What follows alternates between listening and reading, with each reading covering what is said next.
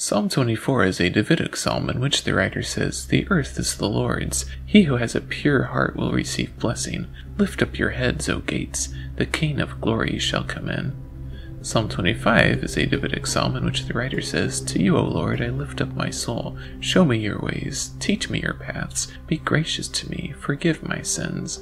I take refuge in you." This psalm is an acrostic poem, each verse beginning with the successive letters of the Hebrew alphabet. Psalm 26 is also a Davidic psalm in which the writer says, "Vindicate me, O Lord, for I have walked with integrity. I do not sit with deceitful men.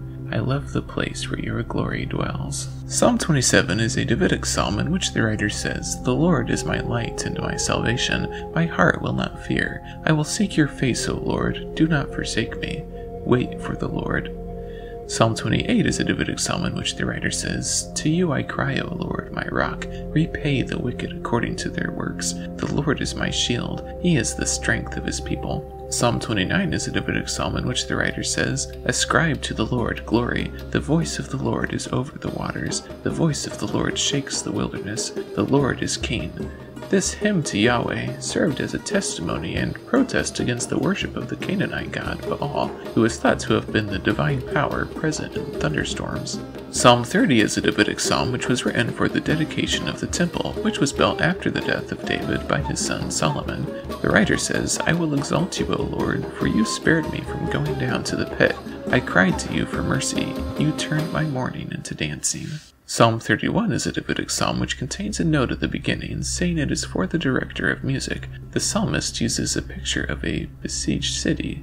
The psalmist says, "In you, O Lord, I seek refuge. Into your hand I commit my spirit. Deliver me from my enemies. Praise the Lord for his steadfast love." Psalm 32 is a maskil of David, which is possibly a musical term for a contemplative psalm, perhaps intended for a more mature audience. David says, "Blessed are those whose sins are forgiven. When I kept silent, my bones wasted away. You surround me with glad cries of deliverance." Psalm 33 was written by an anonymous author who says, "Rejoice in the Lord, make melody, play skillfully, let all the earth fear the Lord. His eye is on those who hope in his steadfast love."